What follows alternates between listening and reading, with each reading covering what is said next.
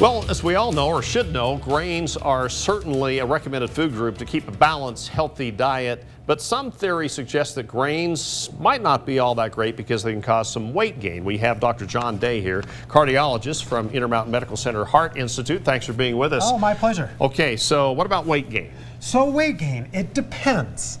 If you're on this end of the spectrum on grains, your white rice, white bread, My kind white of breakfast, pasta, yes. You know, but it even says whole grains, but that doesn't really look like a whole grain to me. Okay. Weight gain, and if you eat several servings a day, you're talking about a pound a year.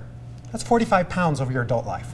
If you move over to this end, where unprocessed or minimally processed, high fiber, you can count on losing about a pound a year. So it depends where you are. If you're in the middle, it depends on your body chemistry. Okay, so looking at the kinds of grains you should buy, what do we do?